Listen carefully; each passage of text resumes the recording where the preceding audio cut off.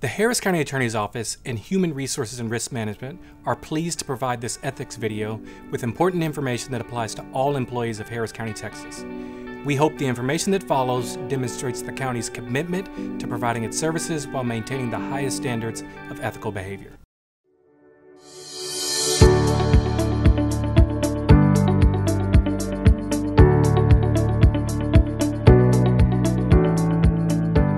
Hello. I'm Graylin Wells from the Harris County Attorney's Office. We're here to talk about ethics and how it applies to our jobs as employees of Harris County. Let's start with what define the relevant policies. We have two policies that describe the county's commitment to ethical service. The first is the Harris County Statement of Ethics adopted by Commissioners Court. The other, similar but less detailed policy, is found in Section 2 of the Harris County Personnel Policies and Procedures. You can access both documents by running a Google search for Harris County Ethics Policy. These policies are premised on four commitments to ethical behavior: honesty and integrity, respect, fairness and impartiality, and confidentiality. These commitments are the foundational pieces of the public services we provide every day. When we honor and adhere to these four commitments, our public service builds public trust. No policy or training video can capture every situation you may face as a county employee.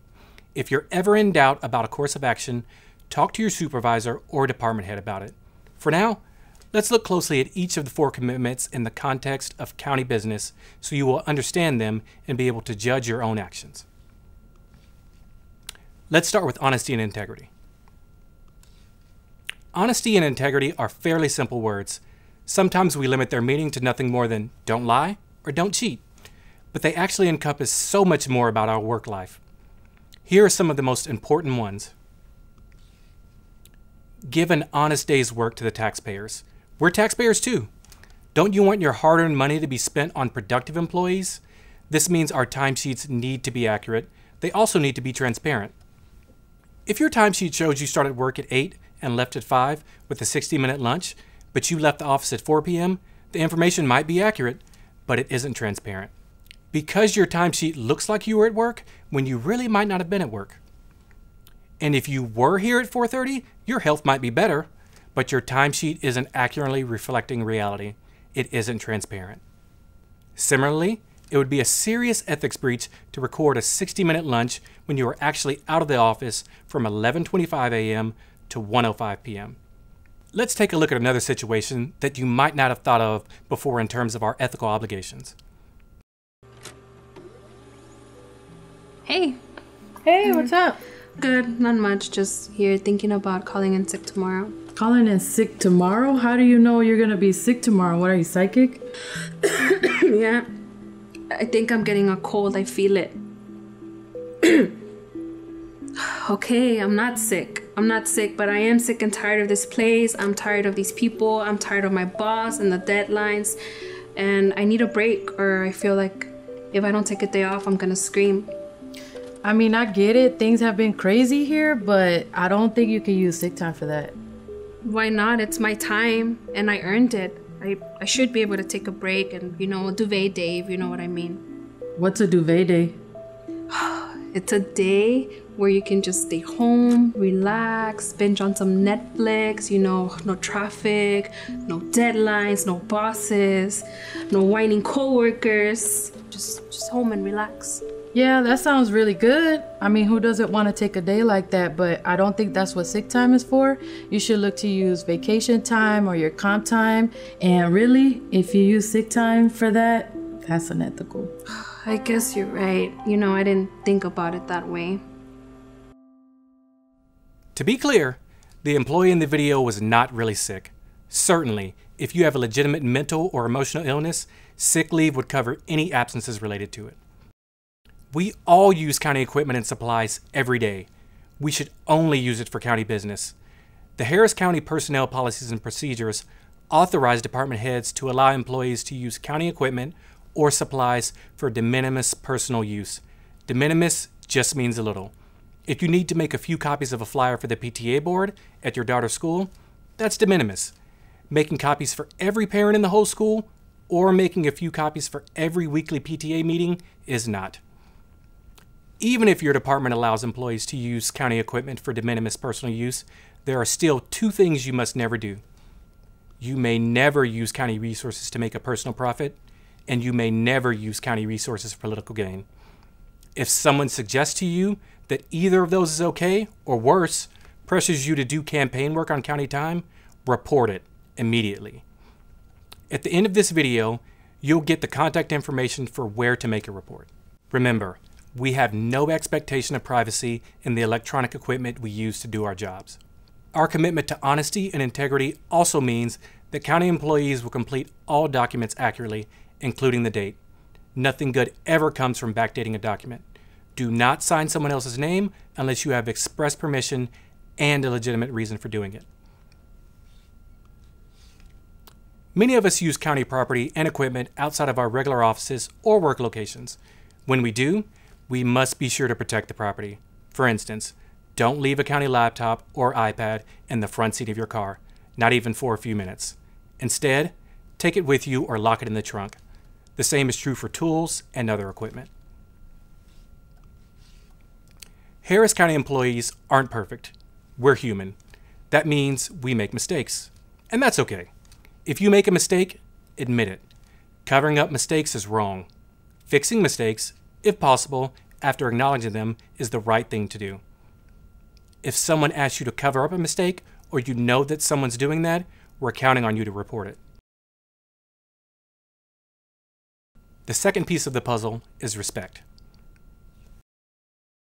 We are committed to being respectful to every man, woman, and child we come in contact with because that's our job. Whether interacting with a member of the public, a co-worker, or someone from another county department, always treat people with respect. We are polite and professional at all times. So far, we've talked about our commitments to honesty and integrity and respect. Now let's look at fairness and impartiality. Harris County is committed to providing fair access to all the services we provide, as well as exercising discretion without even the appearance that we favor any person or group over another one. Sometimes employees aren't sure whether they exercise discretion with regards to others. If your department provides a service on a first-come, first-served basis, and you let one person go ahead of everyone else, you have exercised discretion. Even if the person who skipped the line did nothing to get that privilege, the others in the line won't know that. It creates the appearance that the person who skipped the line did do something to go out of turn. Are you an inspector? If you inspect things for compliance with a county regulation, whether the thing passes inspection is subject to your discretion. If you work with any county vendors and have even the slightest input on whether that vendor continues to work with the county in the future, you also have discretion. I want to make it very clear that Harris County's ethics policies do not use the Texas Penal Code as the sole standard for judging our behavior. Commissioner's Court is committed to making sure we do not engage in any act that creates even an appearance of impropriety. Let me put it this way. Ethical behavior can lead to your continued employment as a Happy County employee. Unethical behavior can lead to disciplinary action, including immediate termination. Criminal behavior can lead not only to termination, but also to arrest, prosecution, and conviction. Here are some things that decrease the appearance of fairness. Sometimes a vendor, contractor, or anyone who is subject to inspection or regulation by the county offers an employee rodeo tickets, buys lunch, or may even offer an employee a part-time job on the side. Do you see how those acts and others like them could make the county look bad? It can create the appearance that we have already treated the person more favorably than others, or that we will treat them better in the future. So we need to be careful before we do any of those things. If you are ever in doubt, ask your department head. Even though the Penal Code is not the sole standard we use to judge our behavior under the ethics policy, it's important for us to know what the Penal Code actually prohibits. Let's start with what should be obvious. We cannot ask for or accept any benefit in exchange for our discretion as a public servant. That is true whether the benefit is offered before or after the exercise of discretion. Here's another thing. Attempts to influence your discretion aren't always directly targeted to you.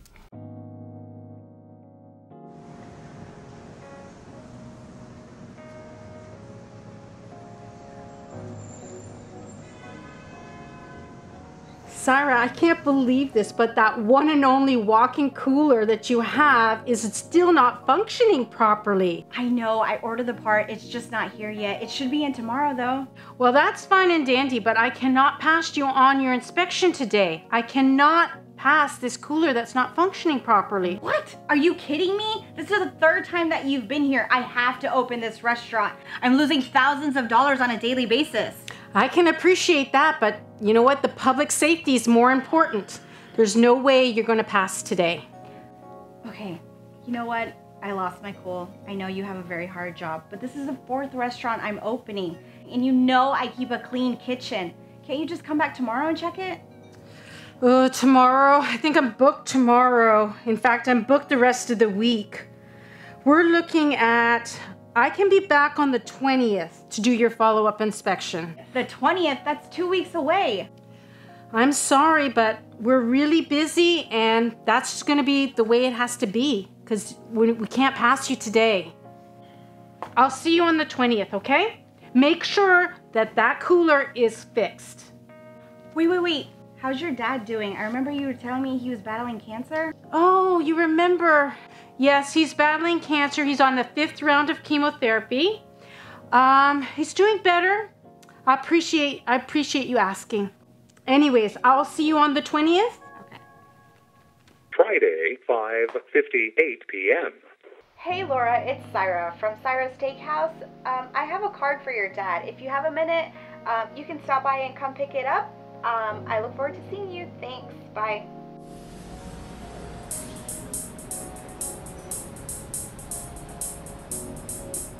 Hi, Syra. I got the voice message that you have something for my dad. Yeah, hey Laura, it's good to see you again. Here's a card for your dad. Oh, thank you. Yeah, I'll make sure I get this to him. Yeah, of course. Wonderful. Hey, since you're here, would you mind taking a look at the cooler? I got the part.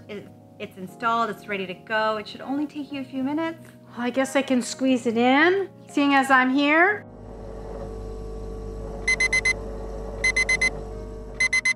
Great, it looks like you did pass. Wonderful. Anyways, I'll be on my way, and we'll see you next time. And thanks again for the card. Thank you. Even though the restaurant owner insisted that the gift card was for the inspector's father, the appearance is that the gift card was meant for the inspector. Further, even if the refrigerator legitimately would have passed inspection, the inspector's credibility is shot. Is your job really worth it? Let's see what the inspector should have done. Hi, Sarah. I got a voicemail saying that you had a greeting card for my dad. Yeah, hey Laura, it's good to see you again. Here's a card for your dad. Oh, wow. Yes, I'll make sure that I get this to him. Wow. Oh, I thought this was going to be a greeting card. This is actually a gift card. I can't accept this. I'm so sorry. Yeah, no. It's a gift card for your dad. It should be fine. Nope, I can't accept it. I'm really sorry. I know your intentions were good, but no, we cannot accept that. But I'll see you on the 20th, okay? I'll see you then. Okay. Bye-bye. Here, the restaurant owner was simply trying to get her refrigerator inspected earlier than the 20th. Again, even if the refrigerator legitimately passed inspection, the improper benefit was that the inspection was completed weeks earlier than it would have been otherwise. So, if you have discretion scheduling inspections, accepting even a cheap lunch from the vendor can create an appearance of impropriety. We are not allowed to ask for or accept money, loans, or negotiable instruments from anyone over whom we exercise discretion under any circumstances. The most common negotiable instruments are checks and promissory notes. And in 2017, the Texas Ethics Commission determined that gift cards are the same as cash. Therefore, do not accept even a small gift card, say a $5 Starbucks card, from someone over whom you exercise discretion. You might be thinking, man, I would never accept a bribe. I know better than that. And I'm sure you do. But let's look at a situation where an unsuspecting county employee might inadvertently violate the rules. Oh my gosh, this card that Sarah gave me, it's not a greeting card after all. It's a gift card. I better call my boss. The inspector did the right thing. Make sure you do too if anything like that happens to you. Let's summarize what we've learned so far. Don't accept anything in exchange for the exercise of your discretion. Don't ever accept cash, loans, or checks from anyone subject to your discretion under any circumstances, ever. Generally, we must not ask for or accept other gifts, favors, or anything else of any value from someone over whom we exercise discretion, even if it is intended as a show of appreciation. Our constituents often want to show appreciation for the work we do. If that happens, remember that you can never accept cash, including gift cards, checks, or loans, even as a thank you gift.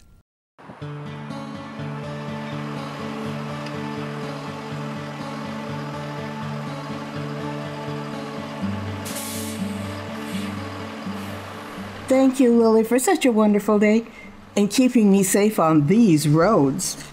No, Joyce, I really appreciate it. But it is unethical as a government employee to take any tips. But the best tip you can give me is a compliment, and I'm really glad you had a great time today. Hope to see you again next time. Okay, so let's look at some exceptions to the general rule that we aren't allowed to accept gifts, favors, or anything else of value from the people subject to our discretion. Then we'll take an even closer look at how an employee might get in trouble abusing those exceptions. Here's the first exception. It's okay to accept promotional or commemorative items of minimal value, like mouse pads, ball caps, and key rings. We can also accept unsolicited and perishable food items in small quantities delivered infrequently. So, if a vendor or frequent customer brings a box of donuts to a meeting at the county, it's okay to eat a donut. It is not okay to call one of your customers or vendors and ask them to provide lunch for an employee awards luncheon. We are allowed to accept discounts offered to all employees, like Harris County night at an Astros game. Similarly, in the past, Verizon, AT&T, and Dell have all offered discounts to county employees. Those companies do the same for other companies. Feel free to take advantage of those discounts. As for other gifts, the Texas Penal Code has an exception for gifts with a value less than $50.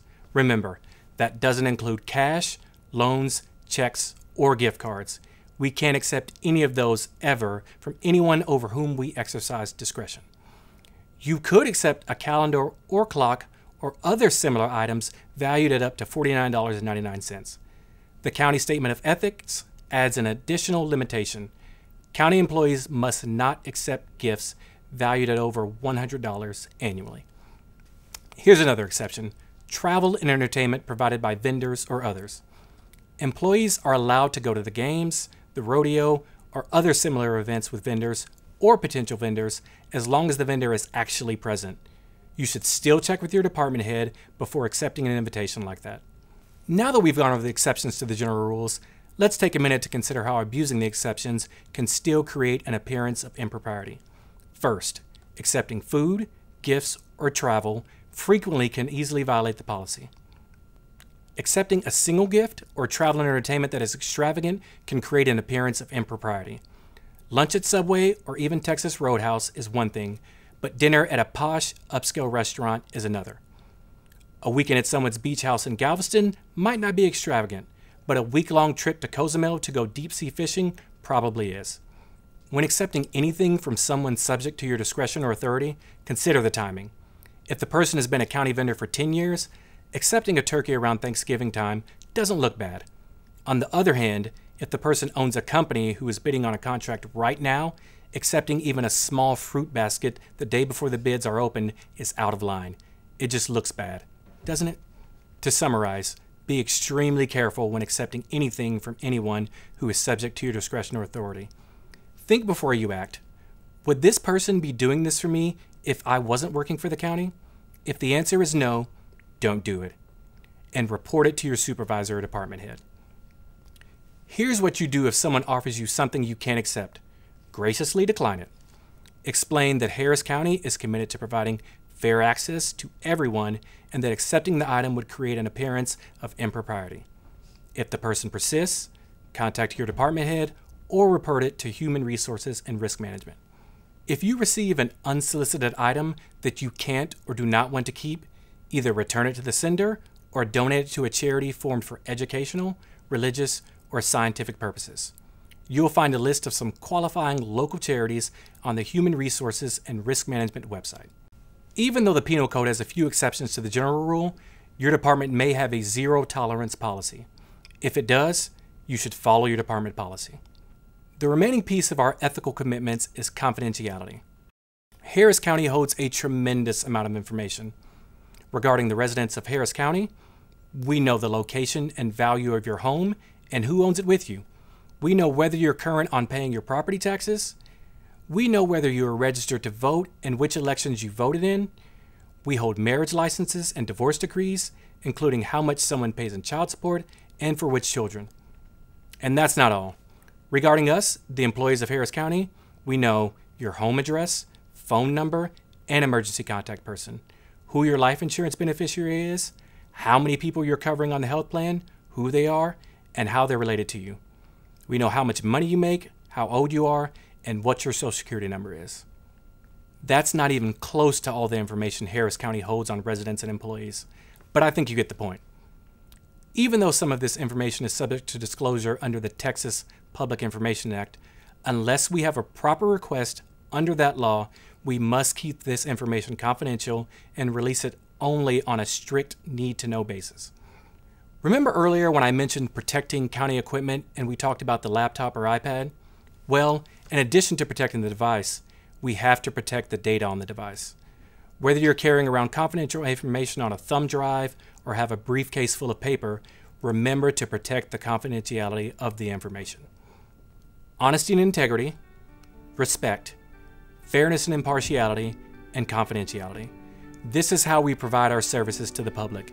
This is who we are. This is what we do. We are the employees of Harris County, Texas, and I am proud to be one. Thank you for taking the time to look over this video. We really appreciate it, and we really hope that you take everything to heart that you learned here today. Thank you for the time.